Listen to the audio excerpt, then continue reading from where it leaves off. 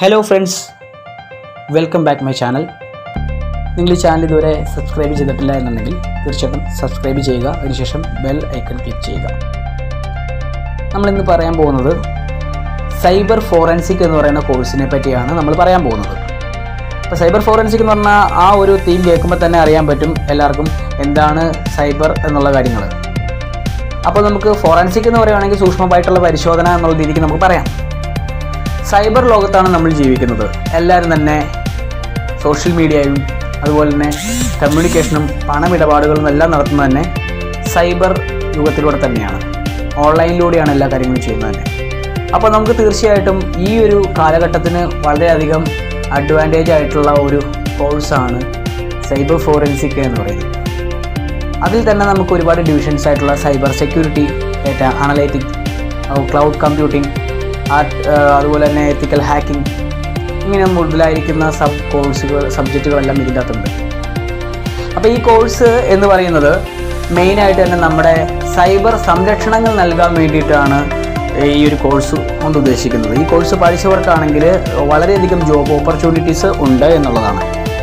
Cyber security എന്ന് പറയുന്നത് നമുക്ക് നമ്മുടെ ഒരുപാട് ആൾക്കാർ യൂസ് ചെയ്യുന്ന ബാങ്കിങ് ആപ്പുകൾ, അതിൻ്റെ അകത്ത് ഓൺലൈൻ പണമിടപാടുകളൊക്കെ നടത്തുമ്പോൾ നമ്മുടെ ട്രാൻസാക്ഷനും നമ്മുടെ ബാങ്ക് അക്കൗണ്ടിനും സംരക്ഷണം നൽകുന്നത് ഒരു സൈബർ സെക്യൂരിറ്റി പോലത്തെയുള്ള ഒരു പ്രൊട്ടക്ഷൻ നൽകുന്നുണ്ട്. അതെന്താ കാരണം എന്ന് വെച്ച് കഴിഞ്ഞാൽ മറ്റൊരു സെർവറിൽ നിന്ന് നമ്മളറിയാതെ നമ്മുടെ ബാങ്ക് അക്കൗണ്ടുകളിൽ നിന്നും ബാങ്കുകളിൽ നിന്നൊക്കെ ധാരാളം ആൾക്കാർ സൈബർ ആക്രമണങ്ങളും സൈബർ തെഫ്റ്റുകളെല്ലാം നടത്തുന്നത് നമ്മൾ കേൾക്കുന്നുണ്ട്. അപ്പോൾ ഇതിനെതിരെയുള്ള ഒരു പ്രവർത്തനത്തിനായിട്ടാണെന്നെങ്കിൽ നമുക്കൊരു സൈബർ സെക്യൂരിറ്റി ആവശ്യമുണ്ട്. അത് സൈബർ റിലേറ്റഡ് ആയിട്ടുള്ള അന്വേഷണങ്ങൾ, ഒരുപാട് സൈബർ അന്വേഷണങ്ങൾ നമ്മൾ കാണുന്നുണ്ട്. സുപ്രധാനമായിട്ടുള്ള ഒരുപാട് കേസുകൾക്കെല്ലാം തന്നെ അത് തെളിയിക്കപ്പെടുന്നത് സൈബർ റിലേറ്റഡ് ആയിട്ടുള്ള അന്വേഷണങ്ങൾ നടത്തിയിട്ടാണ്.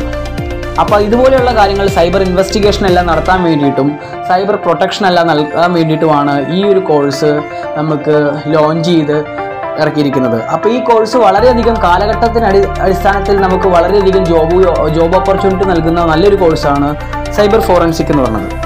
ഈ ഒരു കോഴ്സ് ഞാൻ എക്സ്പ്ലെയിൻ ചെയ്യാൻ കാരണം എന്ന് വെച്ച് കഴിഞ്ഞാൽ ആദ്യം തന്നെ ഞാനൊരു BSc ഫോറൻസിക് സയൻസിൻ്റെ ഒരു വീഡിയോ ചെയ്തു. ആ വീഡിയോക്കകത്ത് ധാരാളം കുട്ടികൾ കണ്ടു. പാരൻസ് കണ്ടതിന് ശേഷം പല കുട്ടികളുടെയും പാരൻസിൻ്റെയും സംശയം വിളിച്ച് പറയുകയുണ്ടായി, ഈ കോഴ്സ് ഈ ഫോറൻസിക് കോഴ്സുകളും എല്ലാം ഒന്ന് തന്നെയാണോ, സൈബർ ഫോറൻസിക് ഇതും ഇതിൻ്റെ അകത്ത് വരുന്ന കോഴ്സുകളുണ്ട്, ധാരാളം ഡൗട്ടുകൾ ചോദിക്കുന്നുണ്ട്.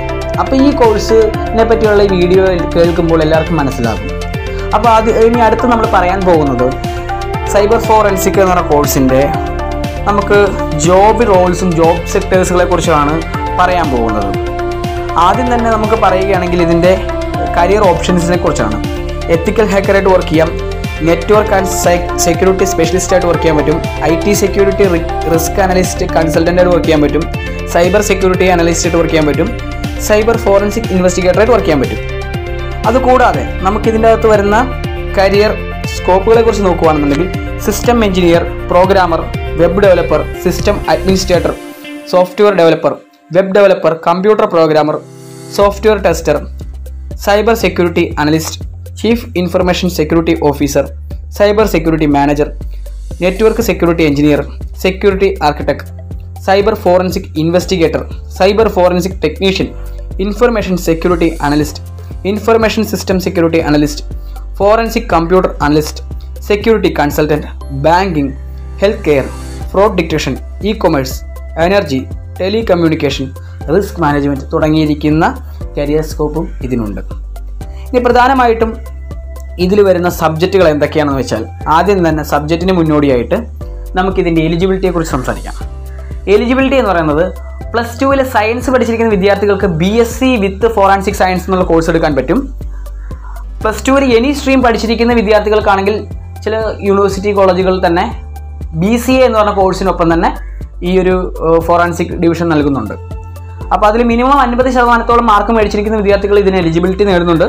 അപ്പോൾ ഈ കോഴ്സിൽ വരുന്ന പ്രധാനപ്പെട്ട സബ്ജക്റ്റുകൾ എന്തൊക്കെയാണെന്ന് വെച്ച് കഴിഞ്ഞാൽ fundamentals of computer technology, computer system architect, ഒരു ബേസിക് ആയിട്ട് മാത്തമാറ്റിക്സ് ഉണ്ട്, programming fundamentals of C++, database management system, environmental studies, Introduction to Cyber Forensic and Cyber Laws, Data Structure, Operating System, Research Methodology, Web Application, അതുപോലെ തന്നെ mobile wireless security, പിന്നെ അതുപോലെ തന്നെ preserving and recovering digital evidence, പിന്നെ cyber security ത്രെഡ്സിനെ പറ്റി പഠിക്കാറുണ്ട്, എത്തിക്കൽ hacking and digital forensic, computer forensic. ഇങ്ങനെ ഇരിക്കുന്ന പ്രധാനപ്പെട്ട സബ്ജക്റ്റുകളാണ് ഈ കോഴ്സിൻ്റെ അകത്ത് പഠിക്കാനുള്ളത്. അപ്പോൾ ഈ കോഴ്സിൻ്റെ അഡ്മിഷനും അതുപോലെ തന്നെ ഈ കോഴ്സിനെ പറ്റി മറ്റു കൂടുതൽ ഇൻഫർമേഷൻസും കാര്യങ്ങളെല്ലാം നിങ്ങൾക്ക് അറിയണമെന്നുണ്ടെങ്കിൽ തീർച്ചയായിട്ടും ഈ ഡിസ്ക്രിപ്ഷൻ ബോക്സിൽ കൊടുത്തിരിക്കുന്ന കോൺടാക്റ്റ് നമ്പറിൽ കോൺടാക്റ്റ് ചെയ്യുക. അതുപോലെ തന്നെ മറ്റെന്തെങ്കിലും കോഴ്സുകളെ പറ്റി അറിയണമെങ്കിലും തീർച്ചയായിട്ടും കോൺടാക്റ്റ് ചെയ്യുക. ഈ വീഡിയോ നിങ്ങൾക്ക് ഇഷ്ടമായെന്ന് ഞാൻ കരുതുന്നു. Thank you.